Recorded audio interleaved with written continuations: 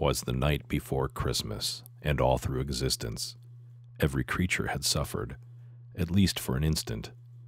And up from this vast field of pain did arise Antinatalist Grinch and his sleigh-pulling guys. There pulled Benatar, Zapf, even Thomas Ligotti. Pull harder, you guys, because being is shoddy. Grinch sought out each child, for they woke in the morn, to whisper in ears, wish you'd never been born. But hot on his heels pursued Natalist Claus. That fucking Grinch, why there ought to be laws against pessimist grumps who urge not to breed. They should just kill themselves, else I'll do the deed.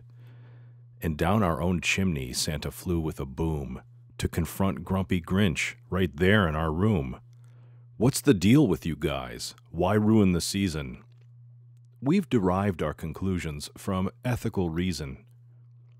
That's a reductio of ethics, if that's what it entails. If reason beats life, then it's reason that fails. You irrational mystic, said the Grinch with a scoff. That's it, motherfucker. Now the mittens are off. In a red and green flash, Grinch was down on his back, and as Santa bore down, we heard a sickening crack. Holy shit, Santa. Shh, not a word more, Santa said as he pulled himself up from the floor.